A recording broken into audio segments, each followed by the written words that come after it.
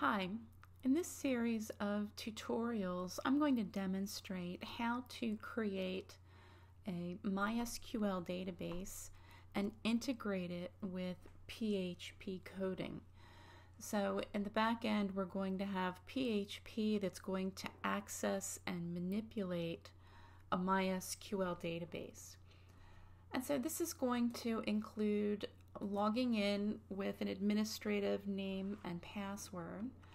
So I'm going to enter this in, and once we're in, you can see the kind of things we're going to be able to do. We're going to set up the main screen so that it will show a list of contacts, and the contacts are going to grab the information from the database.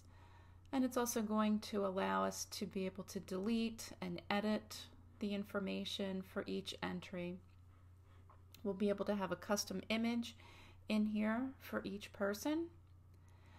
And we'll also be able to navigate to be able to change from the menu at the top or using the buttons down the side.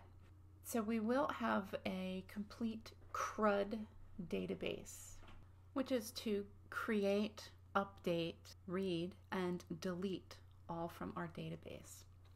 And we'll also set this up as we saw with user authentication to log in and then also be able to log out.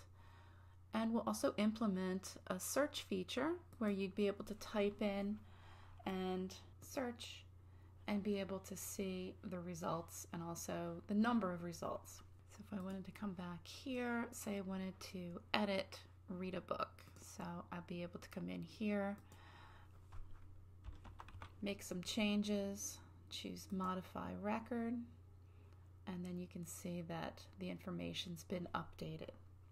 Then if I wanted to delete somebody, I can come in, choose the person to delete,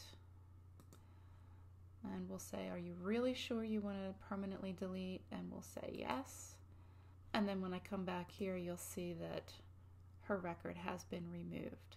So that's an overview of what our database will do. And so we'll get started in the next tutorial.